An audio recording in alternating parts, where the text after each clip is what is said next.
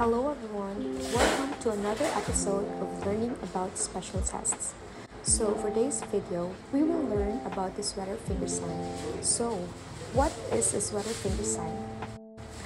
A sweater finger sign is also called a jersey test, which is used to confirm the rupture or the integrity of the Flexor Digitorum Profundus tendon. It most commonly occurs in the ring finger. A positive finger sign is the inability to flex the deep joint. Now, together with my patient, I will demonstrate how to do it. First, ask this patient to sit down. Second, ask the patient to make a fist.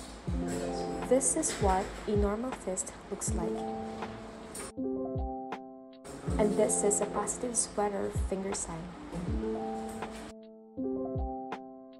That's it for today's video. I hope you learned something.